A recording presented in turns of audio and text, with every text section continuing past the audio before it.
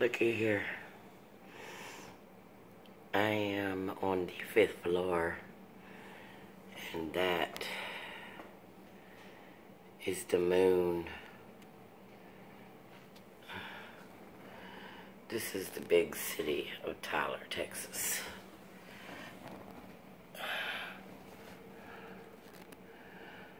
I have a room with a full window.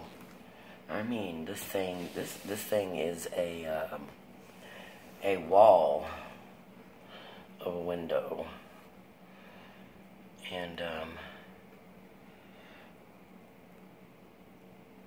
I gotta do some stuff with the heart in the morning. You know, that's just the parking garage right there. And, way out yonder, about 40 miles is my home. They wouldn't let nobody stay with me.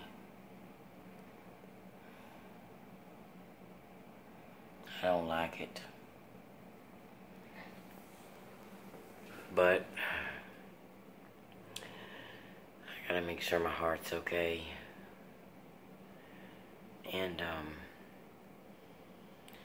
they ain't letting nobody stay with you or anything on this unit. But my son's girlfriend is being kept overnight because her kidneys aren't working right. And she's in another unit, and they're letting my son stay with her. So, but he's not allowed to come and see me, which is okay. Mama can take care of herself. I got cable TV and all the luxuries I guess you could want from a hospital room, I suppose. I ain't got to share with nobody, which I've had to do all my life because I am the oldest sibling. And I'm just used to doing so. But anyway, you know how that goes. So I do have a room to myself. I'm ready to go to bed. But I just wanted to show you how beautiful this moon was tonight. And that I feel each and every one of you. And I love y'all very much. The lady came to draw some labs to check my troponin.